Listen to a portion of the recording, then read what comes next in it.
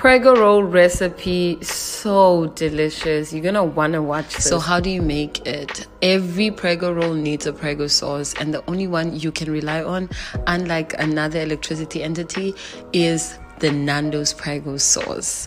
Then obviously caramelized onions is a must for a Prego roll. Like, make sure you use a big enough pan so you can actually caramelize them. Then you can use either steak, chicken. I use plant-based meat. The ingredients, obviously the extra ones, is some mozzarella cheese, tomatoes, and as well as your Prego rolls, which you then prep. You baste them with the Nando's Prego sauce just for that extra vavavoom, and you're gonna bake it, so you need parchment paper. Then top it with garlic, butter, and that is it.